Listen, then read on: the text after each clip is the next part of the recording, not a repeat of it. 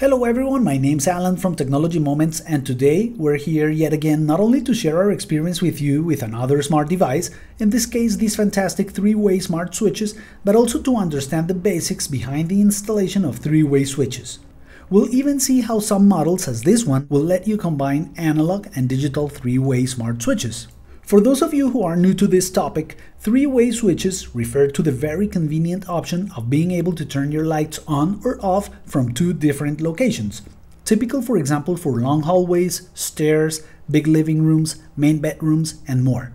Four-way switches use the same principle but being able to activate lights from multiple locations. We may make a video about them in the future if you consider it to be helpful. We've seen in the past how we were able to accomplish sort of like a simulation of three-way switches using RF remote activation capable smart switches, which are two very practical as you can locate those remotes wherever you want as they are battery operated. They also look very good. We're gonna use these smart switches from G-Home, which by the way use the same app we've used with these smart power strips that we also liked so much and of which we have bought several units. As an advice, we recommend you to try the same brand always if you've had a good experience, otherwise you'll end up with so many apps and skills, linking, renaming or reconfiguring smart devices that may be quite challenging. You might even lose track of which one activates which devices, and names in Alexa may also be confusing. Let's start with the basics of three-way switches. If you wish to continue with installation and wiring, you can skip this mini chapter. This would be the easiest way to understand how three-way switches work. In a normal one-switch operated light, this is what you'd have: a circuit that is interrupted by an on-off switch, and that's it. You see a line or live wire, a neutral which closes the circuit, and a ground for protection. These switches, by the way, from G-Home also may work in these scenarios. In three-way switches, which is why you're watching this video, you'll have two locations, say upstairs and downstairs. They are not on-off switches, but what they are is A and B switches, which means they let current pass through one or other conductor, which for these scenarios are commonly known as travelers. This means in position A, the switch will be choosing traveler 1, and in position B, traveler 2. For example, in this particular on state of your lights, both are gonna have to be in a position in which favor traveler B. This means that light will be off every time the position of the switches do not close the circuit. For example, as you can see right here in this graph, switch 1 being in position A and switch 2 being in position B. As you can see, it is a very simple concept. In a more realistic wiring diagram, this is what you would get: two electric boxes, two locations, say upstairs, downstairs, where you will have the live wire and the travelers reaching that electric box. If you're lucky, this will have different colors.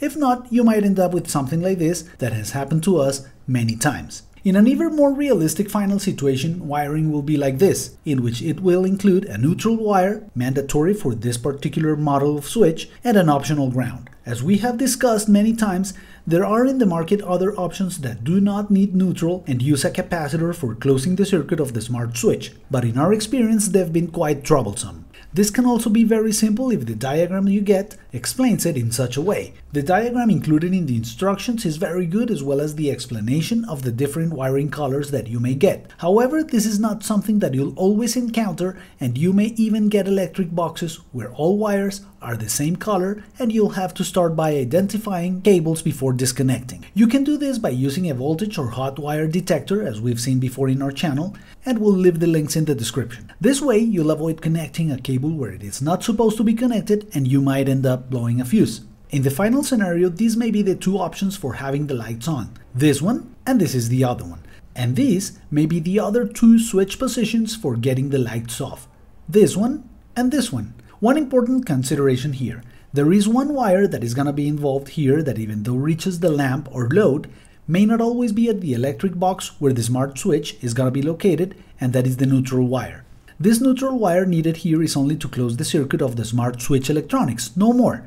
This neutral wire does not have anything to do with the neutral required for the load. Very different things. We're gonna see more of that in a moment. Ground, as you'll see, is optional. It may even work without it, but we encourage you to have it in place. If yours does not even have the neutral, you might even want to consider wiring both neutral and ground from a close-by outlet, as you are gonna need them. Right here you can get the ground, and right here you can get the neutral. Now let's go to the practice. As we said, we're gonna be using these switches from G-Home. If you're wondering if it will work if you only get one and leave the analog in the other switch location, the answer is yes, which is very practical, and that is one of the reasons why I liked so much these switches. Let me show you.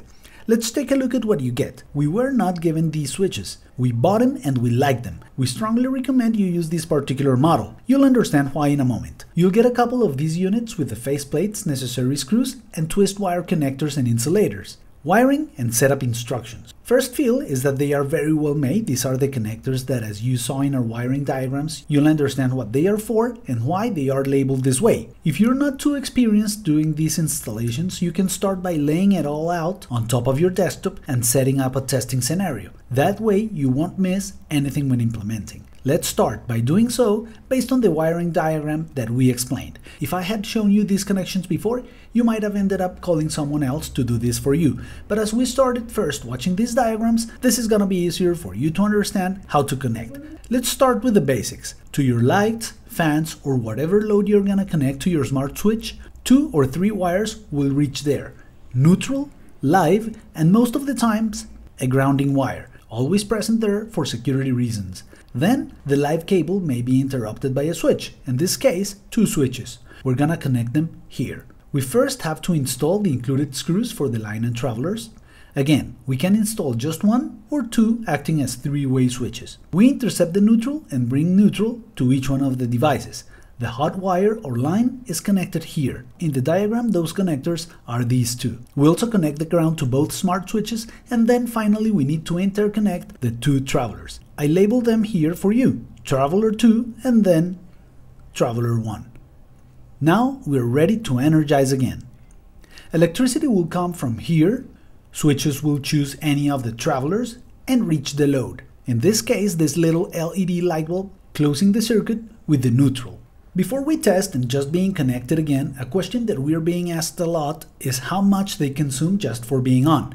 A matter that will be discussed soon in another video. Let's test it. Just connecting to the circuit out of the box, just by pressing H, will activate and switch positions as they should from either place. I decided to link it to the app right here on top of my desktop so I can make sure that they work correctly. After having installed them and created an account through the app, adding them to the system is just a matter of seconds. We just have to select right here Wi-Fi switch. You may need to power cycle the switches so lights start blinking, meaning that they are in pairing mode. You can also choose to just long press the buttons and it'll do the same. If you already have the Alexa skill enabled, it will notify that both switches have been found and that you can now command them through your Echo devices. Let's go for the other one. Most of the times from the Smart Home Hub in Echo Show devices, it'll have a small delay when being activated, or directly from the app. As for features, scenes, schedules, and more, they offer what any other smart switch does, so you don't need to worry about that. Final installation.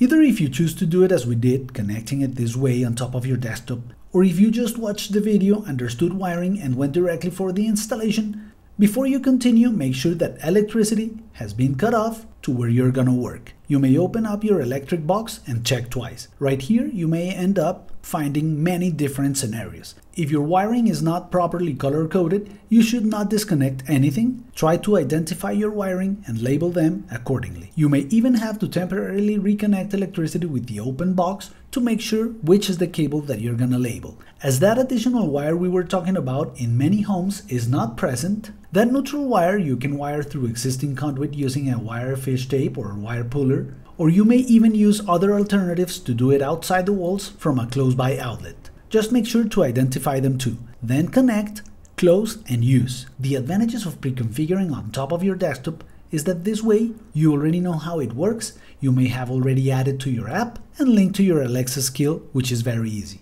Once you connect it, you'll be able to command it through your digital assistant. Something that we really liked about this is that each smart switch monitors when circuit is closed, lights on, and reports it that way.